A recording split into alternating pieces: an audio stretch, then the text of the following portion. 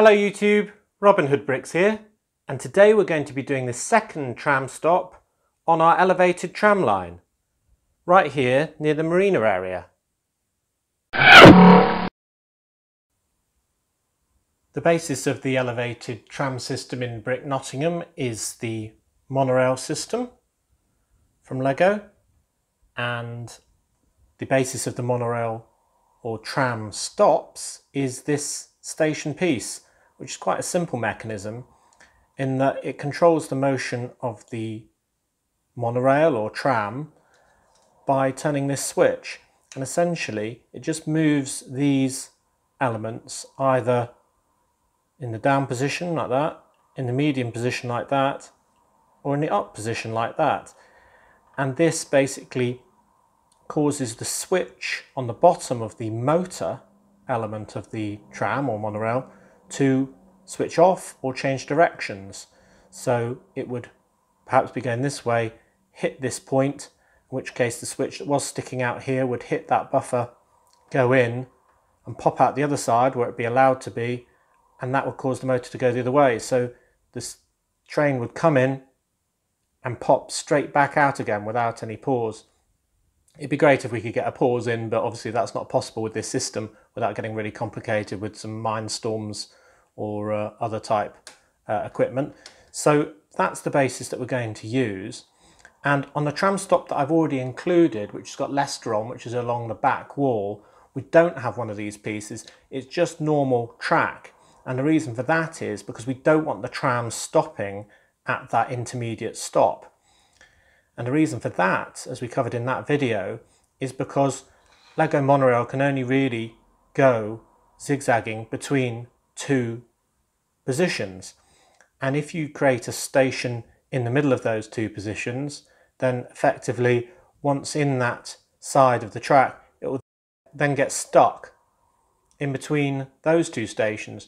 So in order to have it using the full length of the track, you'll need it to be with only two stations, one at each end, and the stops in the middle will just be sort of fake stops where it'll just go straight past, but you know, it'll give the illusion that it will stop there. So that's how the system works. So I've not had to integrate one of these into my tram stops before. Now, I wanted to make all my tram stops look the same, so it was part of a system, just like in real life Nottingham, and as a result, I want to keep as much in common with the one that Leicester's on with this one when I make it.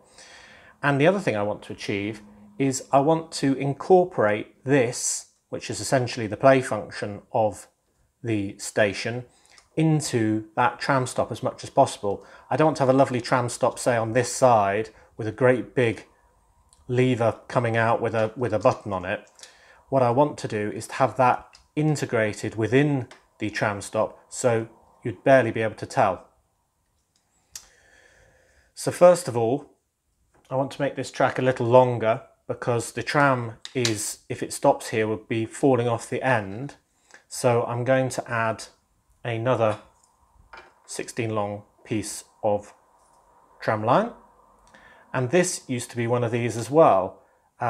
You can't get a 16 long piece of monorail track, so the only way of getting one is buying one of these stations and taking off the second element, which is the switching gear. So there is this slight indentation, as you can see on that piece, but it doesn't really matter because you'll mainly be seeing it from the top and from the side, and the station platform will be hiding one side completely. So I use these printed 1x4 tiles as the 1x4s to join my piece together.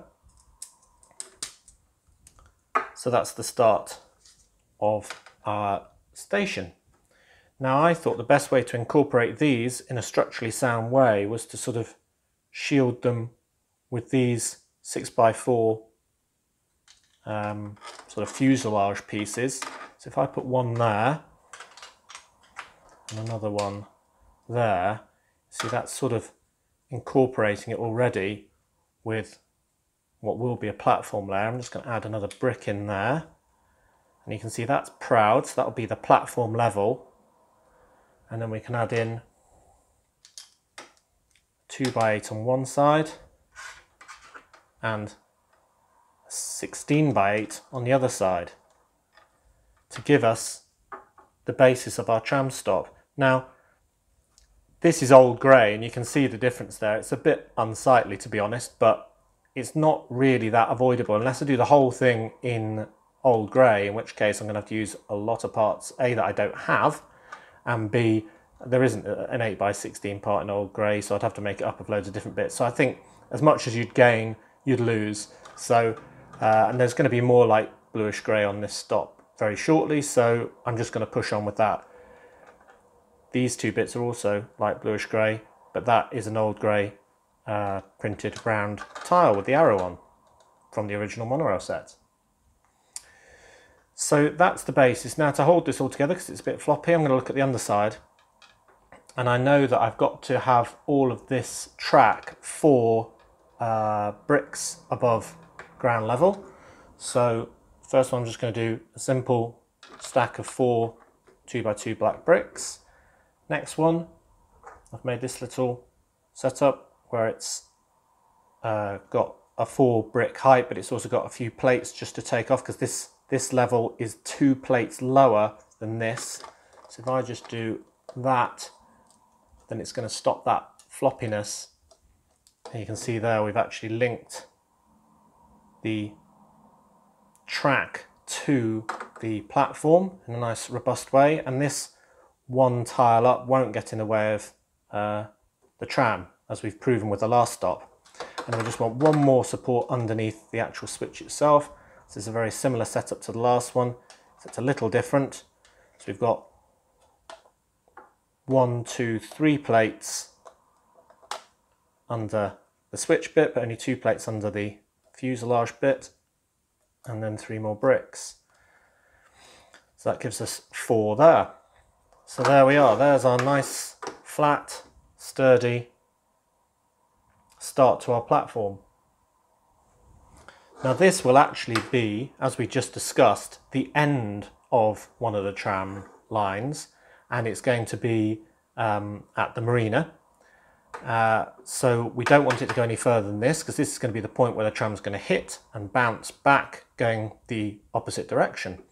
So we aren't going to need any more of these 4 long tiles to go on this end, because it is the absolute end, but LEGO conveniently do some 2 long ones. So 1x2 printed tiles. These are available on bricks and pieces if you want those. Put one of those on each side so it keeps the theme going. And on the very end, I've got a little sort of contraption just to round off that unsightly end. And all this is 2 headlight bricks with a grill on the top, and then a 1x4 slope, curved slope with 2 1x1 plates on it, like that. And again, this is light bluish grey, yes, but you can't get those parts in old grey, but that's about as good as we can do. So that's nice and smart. So then we just need to think about our tram stop building. So as I said, I'm going to do this the same as the one we've already done. And I do have one more of these stickers left that I used on the other one as well, just as sort of generic advertising. They're from the 8404 Public Transport Station set from 2010, and I'm just using those in place of a normal 1x6 white brick, but this is the direction that we're going to be viewing it from, because this is the area which I'll be standing and filming from usually, and the wall being over there, so that's a good place to put that brick. And I'm just going to continue the theme that I had before. So we've got this band of light bluish grey and then a band of orange. And on the other side, I'm going to have a set of stairs. So I'll just put the top stair there.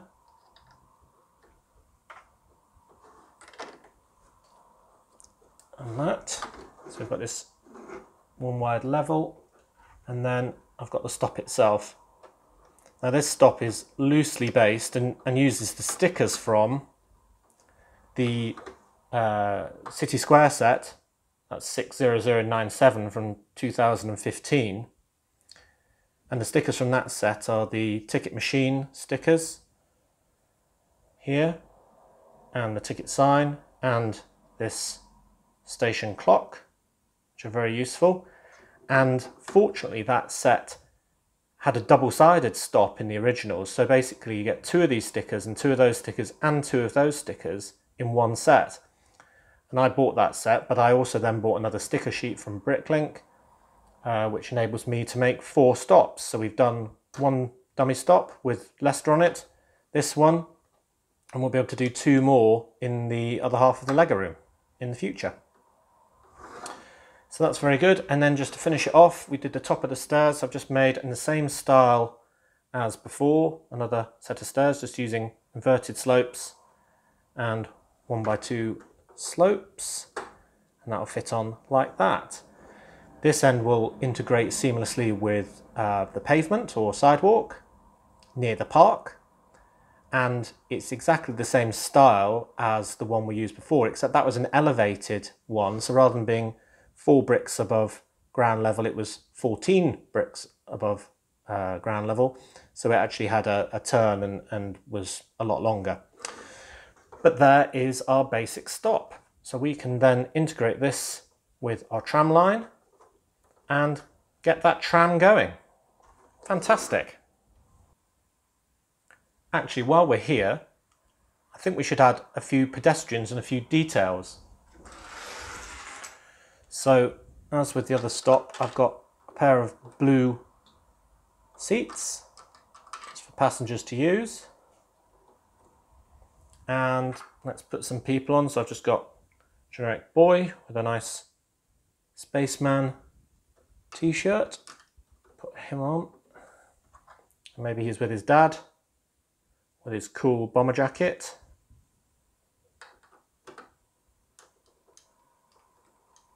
And then for a bit of fun and a nice scene, I thought I'd add the clumsy guy from the season 15 minifigures range. And where better to put him than at the top of the stairs, just about to have another accident and unfortunately fall down the full flight of stairs. So given we're going to see it from this angle, I think that's quite a good view. Now, some people probably won't like the fact that this play feature is very visible. I think play features in LEGO should be seen because it is LEGO after all and not real life. Some people like the style of doing things so it looks absolutely like a photograph, and that's great as well. But for me, play features are part of LEGO, and although this is sort of a bollard for him to avoid and sort of skirt around, I think we have to imagine it's not there, just like we don't imagine that all the cranes have got winding handles on them. So I think it's the same as that, and I think largely speaking it's integrated fully with the platform. Right, let's go and put that in the LEGO room. And here it is put in the LEGO room. Got this lovely long straight with the slope down coming into this station, with the track disappearing round the corner behind the town hall at the other end. Can't wait to get a tram going on all this. It'll look absolutely fantastic. You can also see the nice printed tiles we've got and that curved end piece, because this is the end of the line for this part of the tram system. And I think we've done a good job of incorporating the mechanics of this switch here, in that it doesn't look that unsightly to me. I mean, it looks like it's blending in. Also got the good city sticker there, the clear windows at the back, which allow us to sort of see through this structure. I did have a thought of perhaps including some of these, especially this one, Mystery on the Monorail, advertising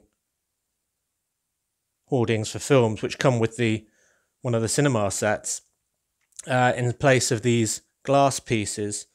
And the good thing about them is they are two-sided, so you'd see it from either side. But I thought it's quite good to be able to see through it, I think. So you can see that there are people waiting at the tram stop if you're looking from this direction, and you can see what will be quite an open area here from the other direction. So I'll save those and use them in advertising hoardings elsewhere. Now I do have to tile at the bottom of the steps. So those steps we made are starting here and going all the way down. I do have to tile that area to integrate it fully. And at the bottom of the steps is that flower bed and white wall of the park. Now also don't be disturbed by the fact that this is a bit of bare table. This will have a base plate on it, but at the moment the area where the camera tripod is standing is actually where a table will be in the future, and that table will support the two railway bridges, which will be the continuation of these two train lines over here, and they'll be going over the mouth of Brick Bay, which is the area of water that is represented by the sort of hole in between the tables that I stand in.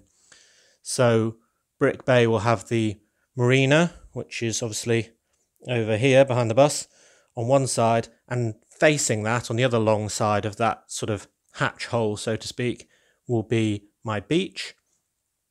So if that's representing a body of water, then where we stand in these bridges is the opening of that bay into the greater sea area and the harbour, which is over there. So it all makes sense. Right, I'm going to tile this area and then we'll have a look at the station from a different angle. Here it is from the back. As you can see, there's the clumsy guy falling down those stairs. That's really going to hurt, isn't it? Then we've got a dog show winner with his nice white dog walking on the new pavement or sidewalk. And I've even made a blind man with a white stick who's sadly walking straight towards the edge of the quayside where there's quite a drop. So that's very unfortunate. Hopefully you guys on the tour bus will be able to stop him. And speaking of the tour bus, there's actually a few new members of the tour bus that represents all of you around the world. We have a Spanish lady, which is the flamenco lady, but with the dress piece removed. We have an Australian, and there isn't an official Australian minifigure, but you've requested one, and the people that made the most comments requested this guy. Hopefully that's not too insulting to anyone. He's got his cowboy hat, he's got his beer, he's forgotten his camera, perhaps. So maybe he's a cattle rancher from Australia. And then I had a few requests for a Dutch person, and there isn't an official Dutch person, so I just went for all orange being their national colour, including the hair. So orange legs, orange hoodie torso, and this orange hair from a Ninjago film minifigure. So those are the three new people. Now the top deck is completely rammed now, so I think any more will have to either go on the bottom deck or be pushed, push others down onto the bottom deck. Anyway, all good. Oh, and while I'm here, there's also now a bucket and spade in the sandpit. That was another thing suggested by a viewer. Great. Well, I really want to get on with putting the tram itself in and getting it running, but I just don't think we've got time today, so I'm going to call it a day there. Still good progress, and we need this station in order to have the tram running, so makes sense to do this first. So thank you very much for watching. Do remember to like, comment and subscribe for more awesome LEGO videos. And next time we will be putting the tram in and watching it go. With tram cam as well, hopefully. See you next time!